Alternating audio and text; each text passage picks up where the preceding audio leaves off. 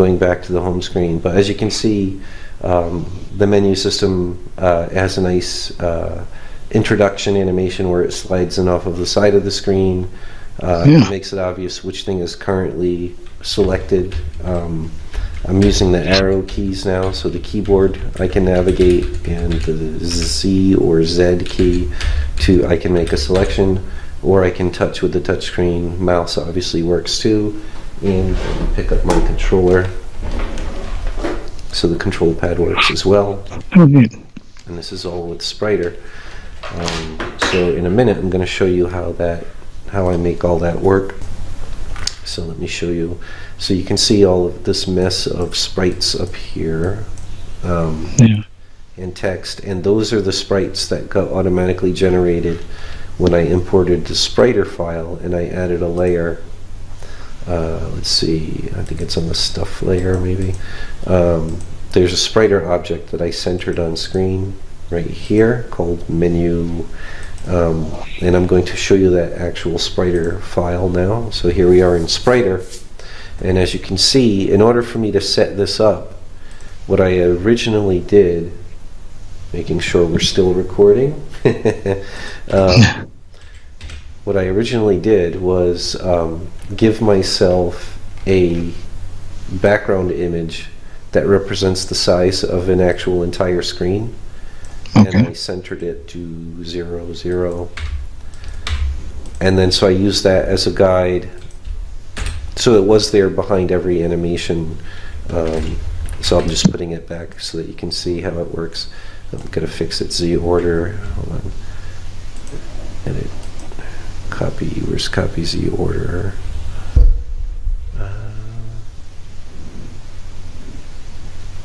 Copy Z order. There we go. Alright, so that's how I knew when things are safely off screen and exactly how far to bring them in so that they'll be on screen.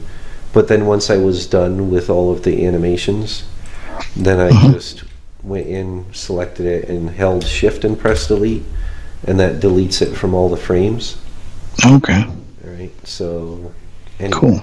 So as you can see, I created buttons, which are a combination of a text sprite and a background. So we have this, and then we have an image with the text, and then like I could use that image or an action point as a placeholder, and then attach an actual text object or what's called a sprite font to each one. Okay. But that would require a lot more sort of noodling around by the artist or designer to make sure that once it's running in the actual game engine, that the actual text object that the game code is putting in place of those action points is in the perfect place and is centered, in that the font itself is the right size. So I wanted to eliminate all the guesswork, and this way also people could visually animate. So for example, if I wanted, I could make it so that the text is invisible. For example, we could bring down its opacity, right? So, and then we'll do that here too.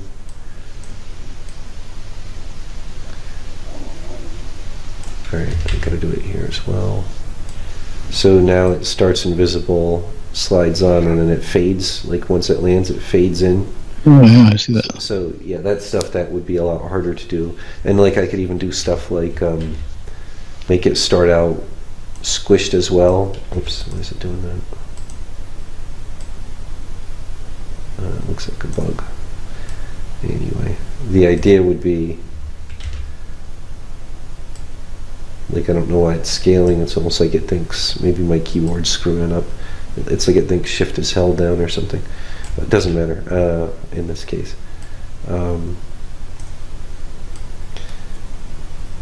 So as you can see, like now the text is fading in and zooming out. So you can do all kinds of fancy stuff very easily to customize your menu animations. And so the person that gets this platformer engine is also going to get this actual Spriter file so that they can go into Spriter and completely customize the actual like movements and fades, but they could also change the actual artwork very quickly. Like obviously this is just one image, so you can, and you could completely change the look. And another thing that you could do is if you wanted to add multi-language support, you would just have other language versions of these little text images, and then you would set up a character map that would be, you'd have one called English, one called, French or Russian or whatever, and then and then by setting that character map, it would be swapping out all of these English ones with the other one, and then in the game you would just say, you'd have a menu button somewhere with maybe a flag to toggle which language you want, and then just say, if the French flag is touched or clicked, then change, set the character map to French, and then you'd have the whole menu system would then just automatically update to whatever language. So, all right, so once it plays, here's where it gets really kind of cool in Spriter.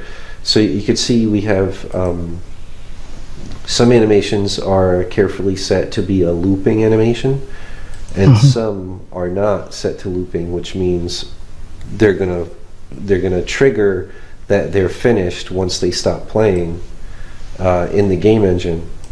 So what I did is I created in Spriter Pro, I should say, you can set metadata.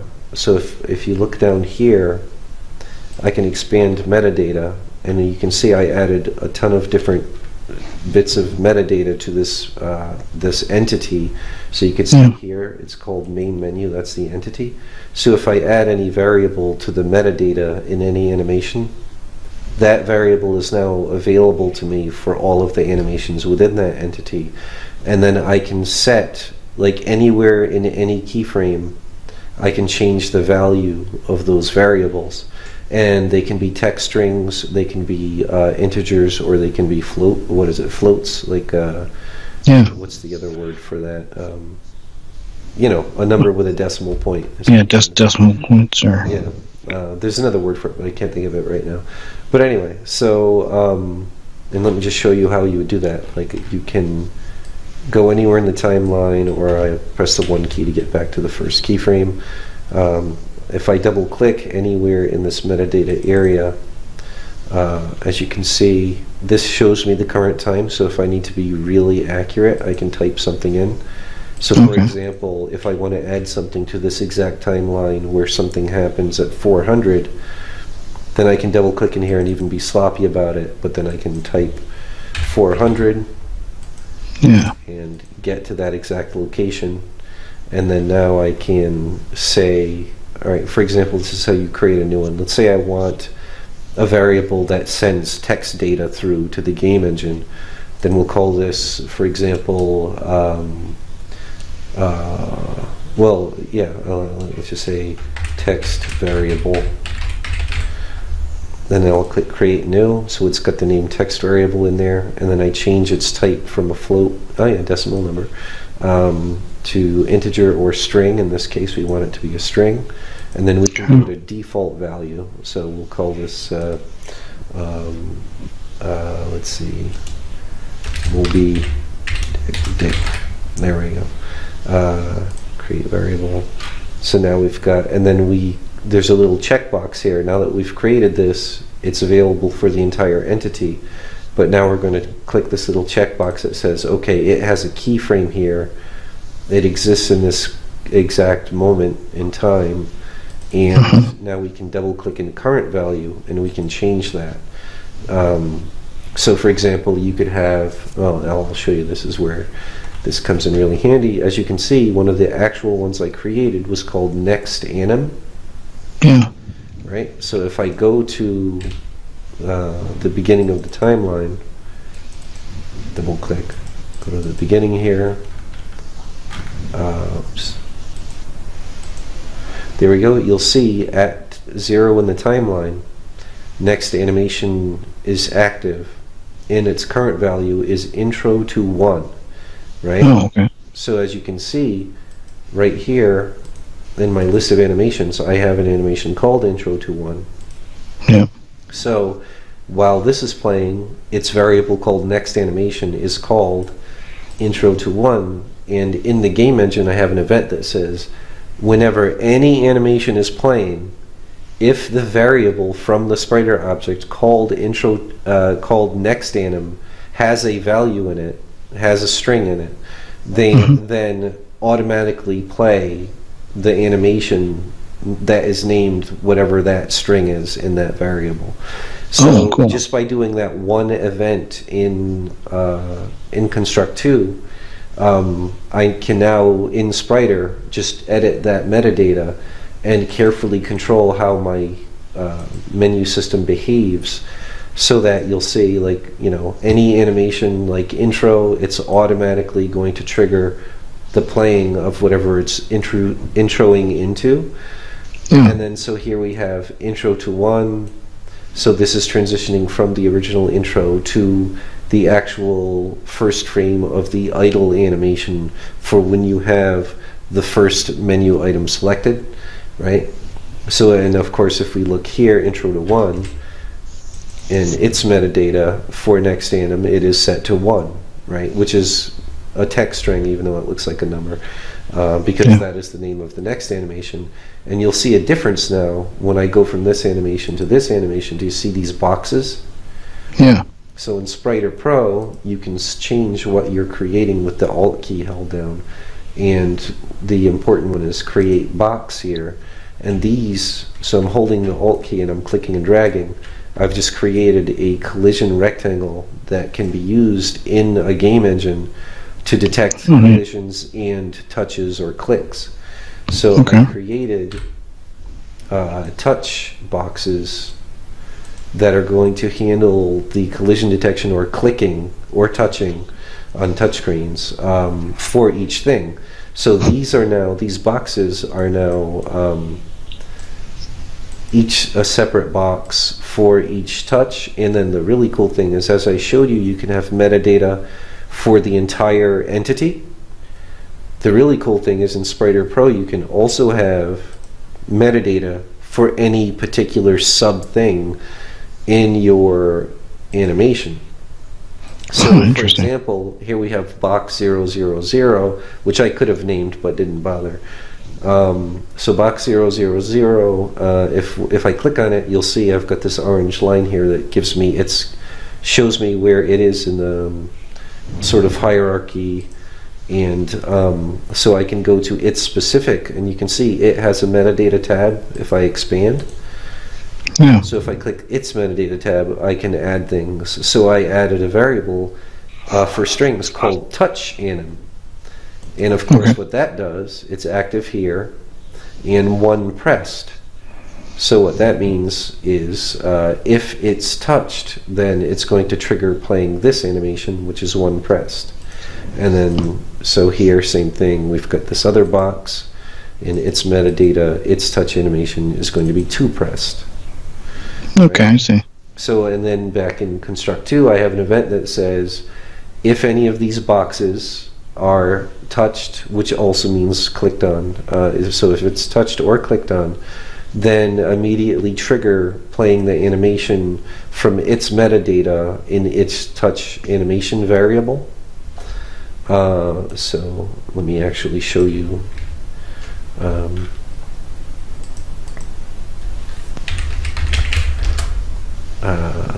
So here we are. Oh yeah, and this is going to be important. So touch, so that means is an object touched. So untouched an object, and then I created a family since there were multiple boxes. I took I rounded up all of the what Spriter does, I mean what Construct 2 does, or I should say the Spriter plugin in Construct 2. When you import a Spriter animation, any box you created gets converted or created into a standard Construct 2 sprite, so that it interacts perfectly with all of the standard collision detection that Construct 2 uses, so it can collide with other native Construct 2 sprites and things like that. So what I did was, let's see, where is, so I created a family called, it's going to be something like touch boxes or something. No, that's torch, hold on. Menu touch boxes.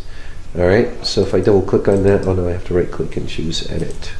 So you'll see, if you create a family and choose edit, you'll get this little dialog where you can hunt down all of the different objects and you can add them to the family.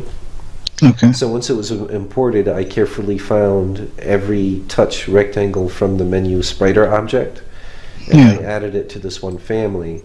So what that's letting me do is, like, no matter how many additional ones I add into the Spriter, so let's say I want to add an entire other option, right? So, I mean, I'm not going to go through all the work right now, but you'll see what I mean. So,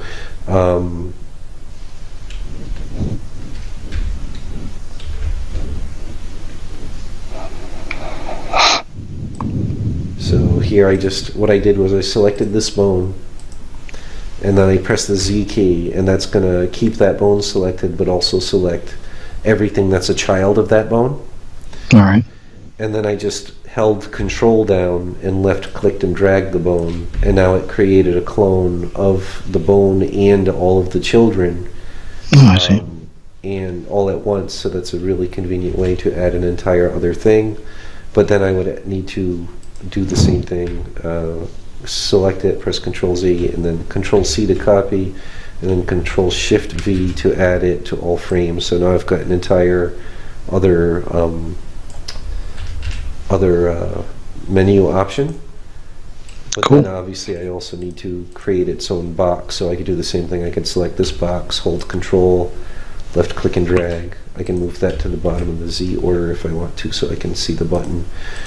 And then now this, I can set its metadata as well to trigger other animations. So as you can see, like, you can add and delete entire menu options to customize your game's features, and so long as you set the metadata properly, you know, those variables, it's just going to work. When you import it back into Construct 2, you don't have to add any more code for your menu option to work. Like, obviously, once the menu tells it what to do, like if you add a menu option to control your game volume or something, like to mute it, then of course you would need to add some event in there that says, you know, set the that once an animation is finished playing, like volume touched or whatever, then set the actual game's audio volume to, you know, the variable called volume that was set in Spriter.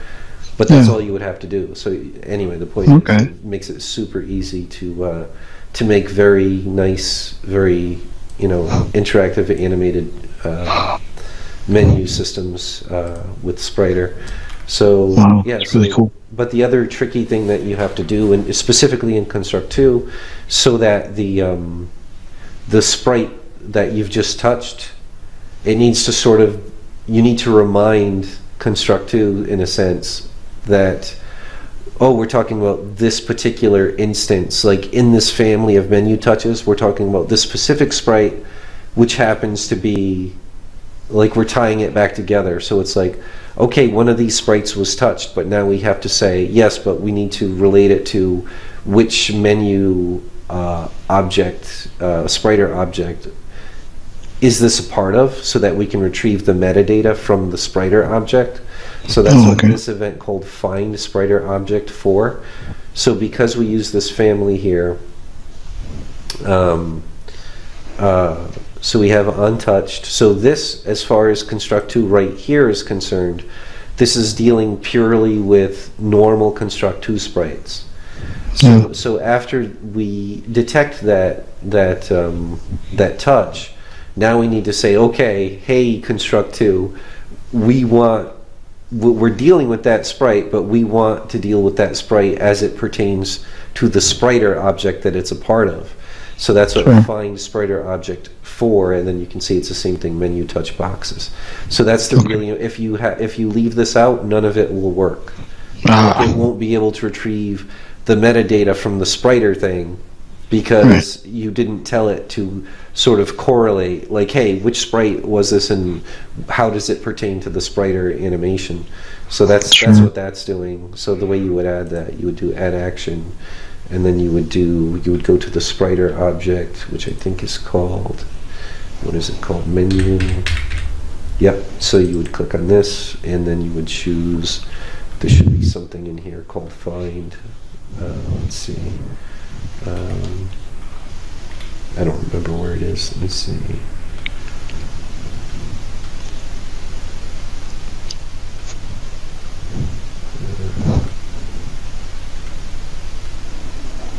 I'm not seeing it currently.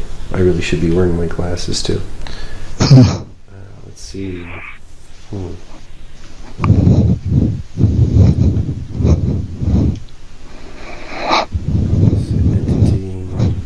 Oh, there it is. Objects, find Spriter object from C2 object. Cool. So you just click that, and then you would do, well, which one? So because it was the family, menu touch, so I could just do menu touch. Oops.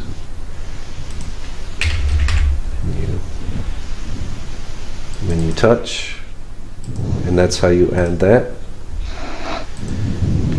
And then, so I'm deleting that redundant one. And then I set the animation of the Spriter object. So you'll see the menu Spriter object set its animation to the variable touch anim. So that's another really important one. Let me quickly show everyone how I do that. So I do add action. I go back to the menu. Menu Spriter object. I do set animation, and then instead of a text string where obviously I could type a specific one like intro, in this case we need to retrieve metadata from Spriter, so again I go to menu here, I double click on that, and I've got all these options, and I look for variable or value, so it's tags and variables. I go into value, and then you can see, so we have the Spriter object, menu, value, and then here is where I would click. It was called, I think, touch anim. So that's how it's retrieving that particular value from the metadata from that particular thing. Okay. Oh wait, no, I need to clarify again. Like you can read it here. It says returns the current value of the Spriter. This would be from the main metadata of the entire entity. So you can see I need the object's name and then the name of the variable. So variable name first, it says right here, and then object name. So here's the variable name, but then I would need a comma, and then I would need the object name, and then that would be the let's see, found object. Okay, so so then we would go back again. We would go into menu. There we go, menu, and then somewhere in here there is going to be found object.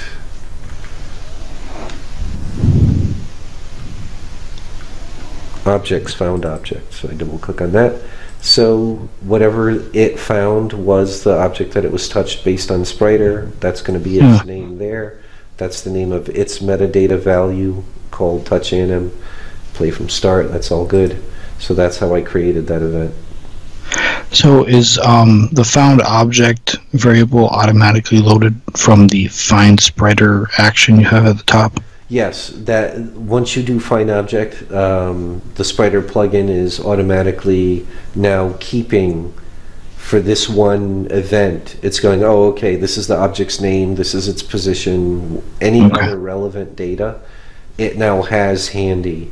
So like we could set, like if we went in Spriter and for some bizarre reason we set this collision rectangle's angle to something weird, then I could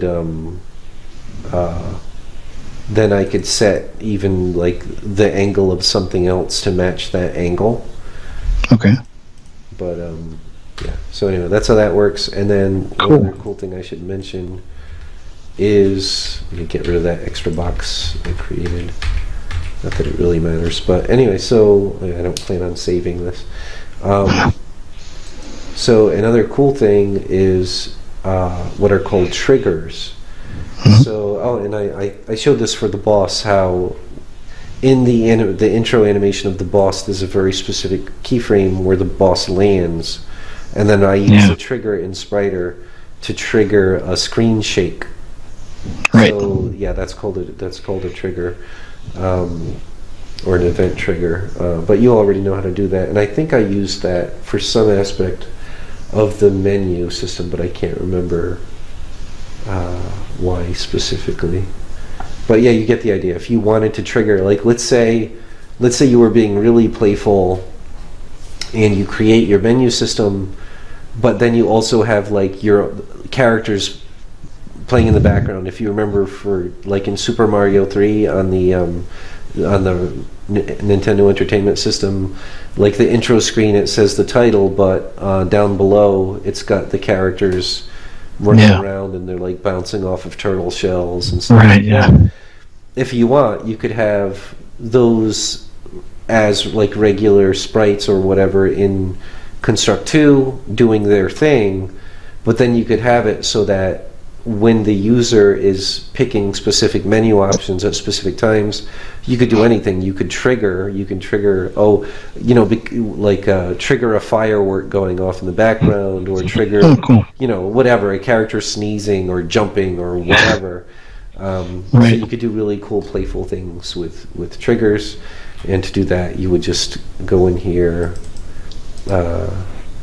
You right-click in anywhere in this hierarchy here, and up at the top it says append event trigger at time. Okay. And so you can see wherever I am in the timeline, that's where this red is. So we could do firework, or obviously screen shake or whatever.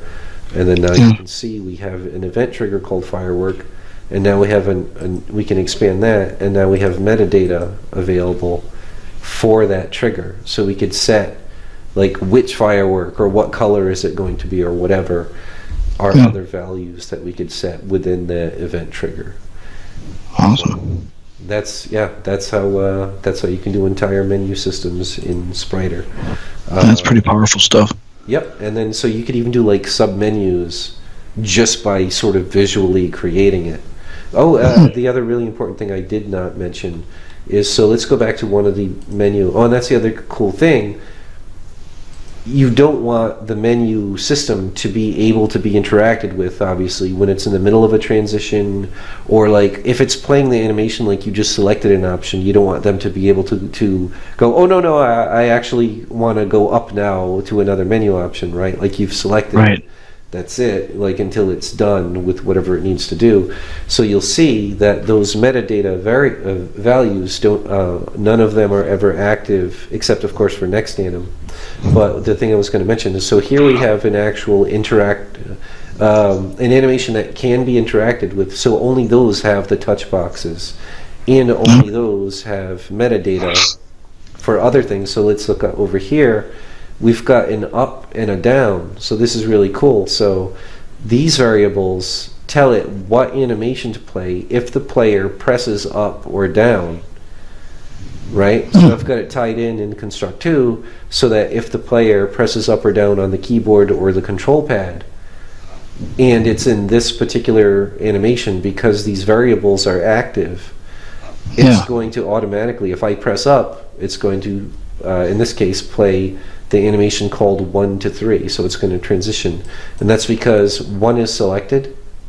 So if you press up, it's going to loop to the bottom, which is 1, 2, 3. So and you can see if I look at the animation called 1 to 3, what it does is it goes all the way down, right, and then it illuminates that one, and then you can see it's going to say in metadata next anim is 3. So once it's done playing this animation that cannot be interacted with, there's no touch boxes, there's no, none of those variables are set. Like the user can't do anything until it's done playing this and it switches to animation 3, at which point it's got all its touch boxes. So you can never accidentally, you don't need to make any careful programming that says in Construct 2, you don't have to say, well, don't let them touch any of these boxes if if it's in the middle of a transition or if it's playing the animation like you just touched a box, like those boxes just don't exist anymore, so you don't have to worry about it. And the variables for what to do if you press up or down or the select key, because those variables are inactive, it will be completely unresponsive to any input from the user. Interesting. So anyway, really useful way to be able to create very, like, you could do, you could go crazy. You could like add all kinds of cool, like these animations look pretty static in this simple example. It just has sort of the bouncing arrow here. But this whole thing, you could make this whole thing pulse very easily. All I would need to do is like select this, and I'm holding shift and dragging this bottom corner, so now the whole box is bigger at this keyframe. So then, I forgot to get it scale, so I'm going to go here and set it scale to 1:1. So now the size of this is going to be sort of throbbing along with the movement of the arrow. Oh, neat. So as you can see, That's super cool. easy to edit things. You could use image swapping. Like I could make it so that it does a really obnoxious, because that's what we want. We want to annoy the player.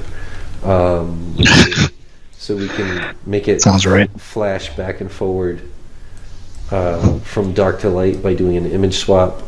So you can see now, like, it's got this annoying blank thing going on. Does it have your attention yet? Can you tell which one is selected?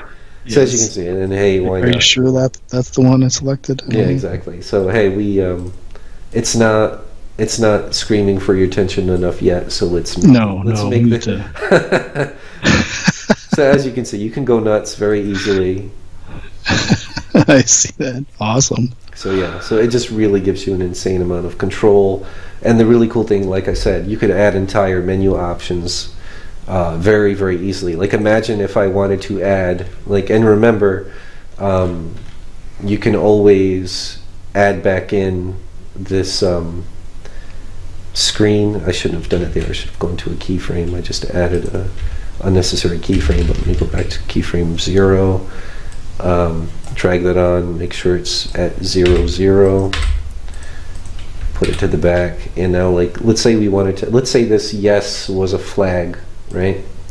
Mm-hmm. So I could put that up there, make sure it's in all keyframes, and now I could just add metadata to that with the names of the character maps for like English, French, Russian, whatever, and then I would just go into character maps and create new character map, call it French in this example, and then you're going to tell it, you're going to select from here, and you're going to say, okay, yes is going to be oui, or if you want to be really casual, oui bien sûr, which is yes of course. So you could you would just set up, like, I don't have a oui graphic image, but we'll change yes to no, right, because you know how rude and contrarian those French people supposedly are. So yeah, clearly do that. So so now you'll see if I activate that character map to take a look at it. Oops, it's not working out. That must be a different yes graphic. Hold on a second. Well, you get you can see there's where is it? Yeah, I've got too many stuff. I don't want to fish around, but you get the idea that you can set. Let me see what's. Oh no, I didn't set it actually. It says ignored. Oh, it's right click. That's why. So yes will become no. All right. Okay. So now there we go. See? Oh, neat. So this is a way to test, and you can stack. You can have multiple character maps and have them active all at the same time if you wanted to. Obviously, that wouldn't work with language because you're just switching all text things to their equivalent. But right. You could have a Christmas theme where your text looks different, and there's like a Santa Claus hat on some letters. Anything you want to do. So that you could. Anyway, that's the idea. I like it. So Yeah, so then all I would need to do is add a metadata value called French to this, right? And then I would add an event in construct2 that says, oh, and I would add a collision box. I forgot. I would add a collision box, and I would do the metadata for the collision box. So in here, Alt, click, and drag. Now I have this box, and we could even call this box French as well. And then we could give that its metadata like so. Just double click in here. Make sure we're at 0, and then do touch char map, for example. Create new, set it to a string. Default value will be French. Create variable and make it active. And now if I save that out and re-imported it into construct2, I could make an event in construct2 that says if that particular box is pressed, then set the character map of the Spriter object to whatever the variable is in that value we created for that touch box. So just like that, we would add language, which I'll probably do, at least to the deluxe version of this engine. Yeah. So anyway, that's how that all works. That's really neat. Yeah, so that's how you do an advanced menu system in construct2. Very cool. So